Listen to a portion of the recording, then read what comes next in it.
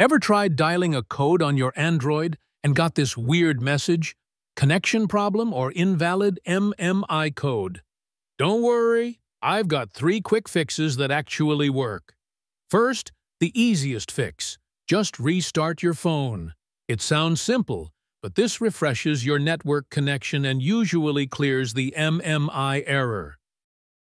If that doesn't work, turn off your phone and remove the SIM card.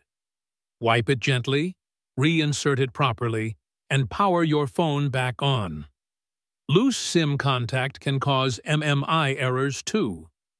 Still getting the error? Try this trick. When dialing your MMI code, add a comma at the end. For example, instead of number 06 number, type number 06 number. That tiny pause helps your phone process the command correctly. If you're using dual SIMs, go to your settings and switch the default SIM for calls. Sometimes the wrong SIM is triggering the issue. And that's it.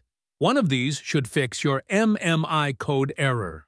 If it worked, drop A in the comments. And don't forget to follow for more Android fixes and phone hacks.